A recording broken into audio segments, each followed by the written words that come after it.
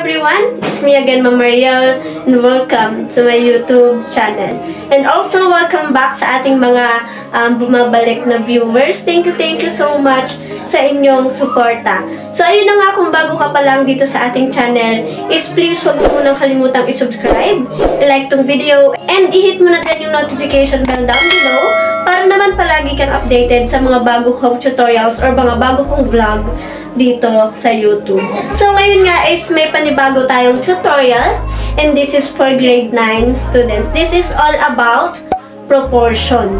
So, in this video, I'm going to discuss the differences between the ratio and the proportion, the types of proportion, and how are you going to identify an equation if it is a proportion or not.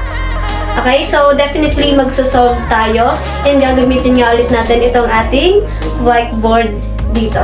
Ayan, so kung ito na yung lesson na hinahanap mo, sit back and relax and just listen on what I am going to discuss. Alright?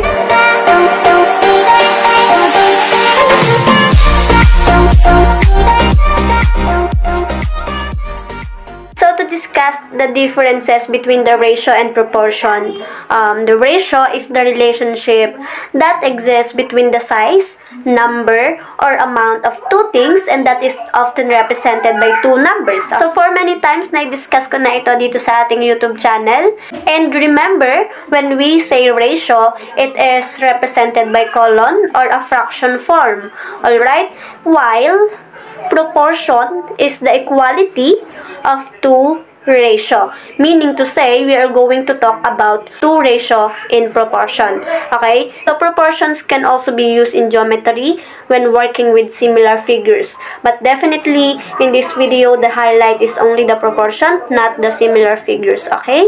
But then again, when you already know about proportion, you can easily solve for similar figures or the measurement of the similar figures because proportion and similar figures are related to each other. So yun na nga, these are the example of a ratio.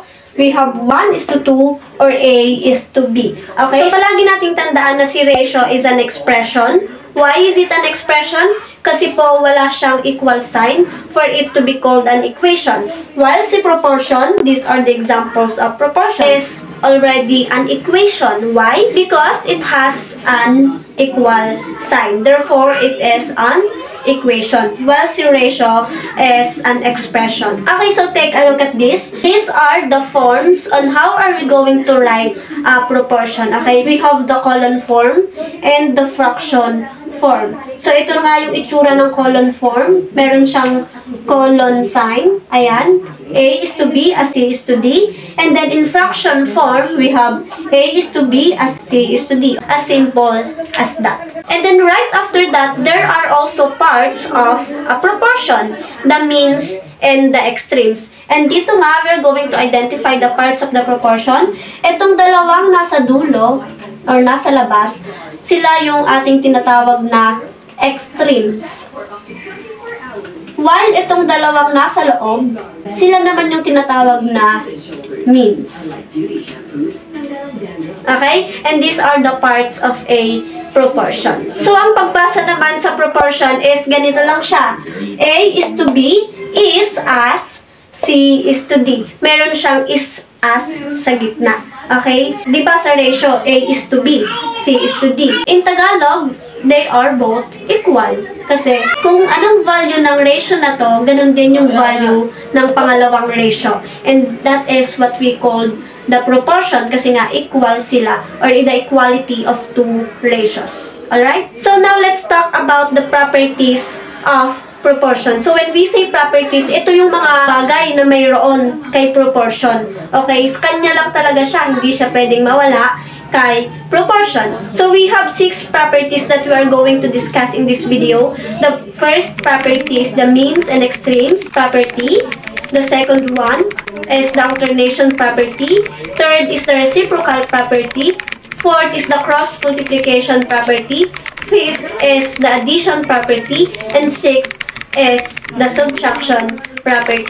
So, saan nga ba ginagamit ang mga properties of proportion? So, ito ay ginagamit kapag i-identify natin if the two given ratios are proportional or not proportional. Okay? So, kapag yung dalawang ratio is nag-equal, therefore, that is proportional. Kapag naman hindi, that is not proportional. Alright? For example, in this first property that I am going to discuss, the means and extremes property. What are we going to do with this is to just multiply the means and the extremes. And sabi ko na nga sa inyo kanina, what are the parts of the proportion, the means and extremes. So, i-multiply lang natin. We have EF, yan, is equal to DG. Okay? So, para naman mas madali nyo siyang maintindihan, of course, meron tayong mga value dito ng mga letters na nandito. So, for letter D, that is equal to 1, E, that is equal to 2, F is 4, and G is 8. So, itong mga value na to is gagamitin na nga natin sa lahat ng properties of proportion na i-discuss natin in this video. Alright? So, i-substitute lang natin yung mga values. So, D is 1. Ito yung D natin. Therefore, that is 1. And E is 2. So, we have 1 is to 2. And then, we have F as 4. So, 4. And then, G as 8. Then, we are going to use the means and extremes property. Just multiply the means. We have 2 times 4 is 8. And then, of course, the extremes, 1 times 8 is 8. 8 is equal to 8? Yes, they are equal. Therefore, these are proportional. Or these two ratios are proportional. Okay, so what are the examples of not proportional? For example, we have 1 is to 4 is equal to 2 is to 3. Kapag ginamit natin yung means and extremes property, we have the means, 4 times 2 is 8. And then, the extremes, 1 times 3 is 3. Are they equal? Of course, they are not. Therefore, these two ratios are not proportional. Ganun lang kasimple. Kapag yung sagot is lumabas na hindi equal, that is not proportional. Kapag naman sila ay equal, that is proportional. Alright? So, for the next property is we have the alternation property. So, what are we going to do in this?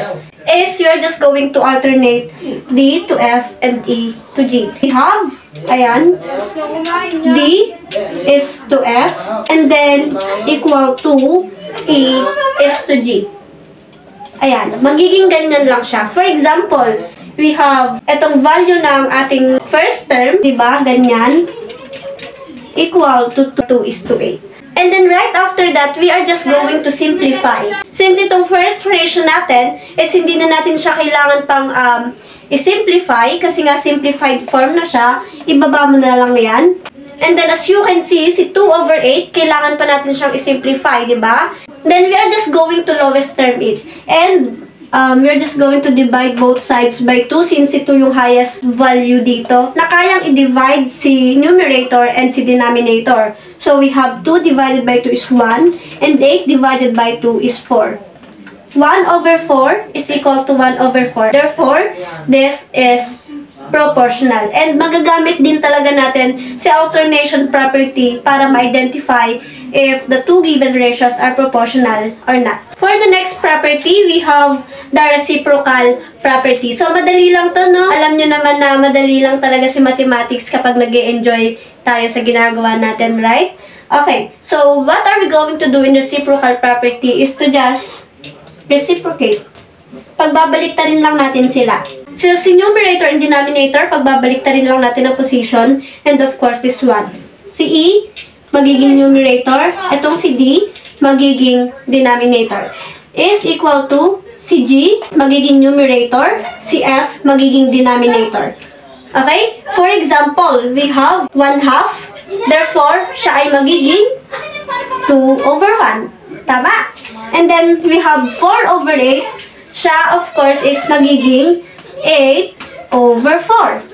Ganyan lang. Pagbabalik-tarin lang natin sila ng position. Okay? And then, simplify. You're just going to simplify. So, 2 over 1 is equal to 2. And then, 8 over 4 is also equal to 2. Diba? Remember, when we say fraction, it is also a division. Okay? So, 8 divided by 4 is 2. And they are, of course, similar.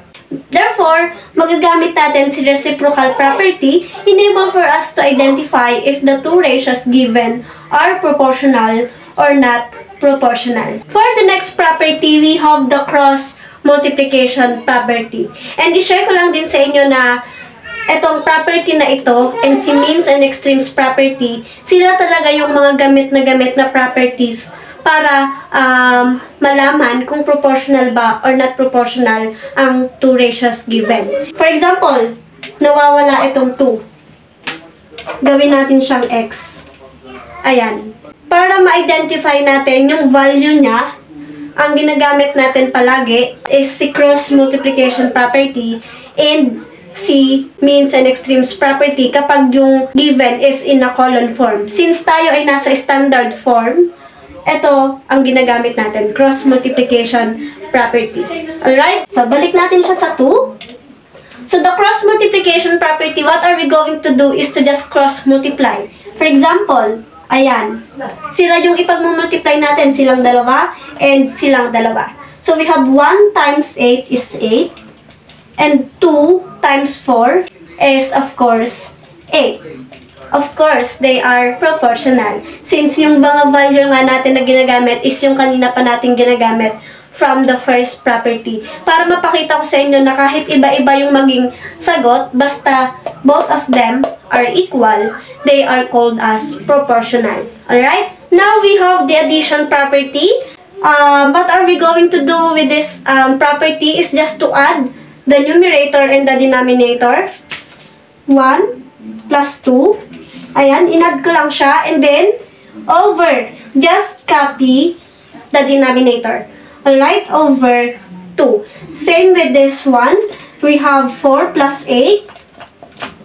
Over. Just copy the denominator, which is 8. And then, simplify again. So, we have 1 plus 2 is 3 over 2. And then, 4 plus 8 is, of course, 12 over 8. Just copy the denominator. And then, just simplify by using the lowest term. Okay? How are you going to lowest term? You're just going to get a number wherein may di-divide niya itong dalawang to or the highest number na kayang i-divide yung numerator and the denominator. And then, since si 3 over 2 ay simplified na nga, therefore, ito na lang yung focus natin, si 12 over 8.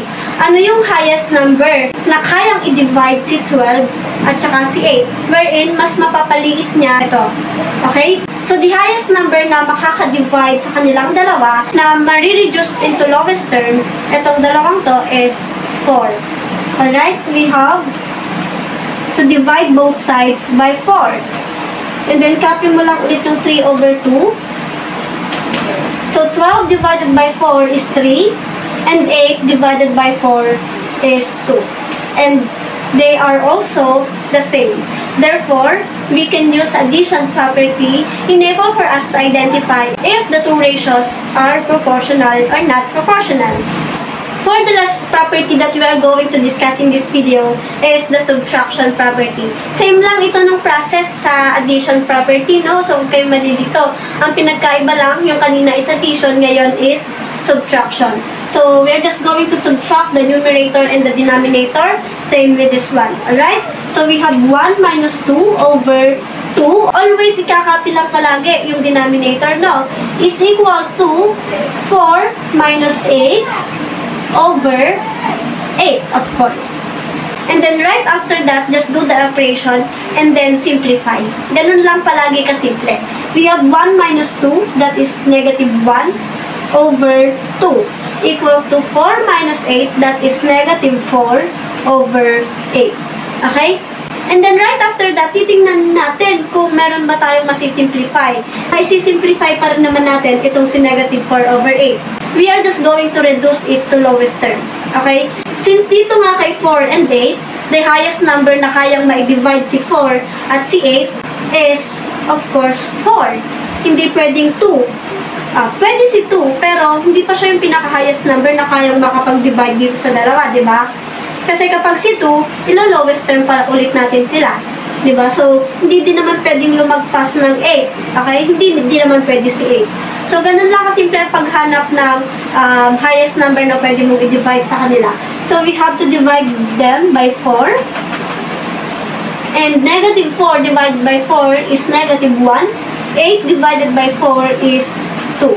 So, therefore, we have negative 1/2 is equal to negative 1/2.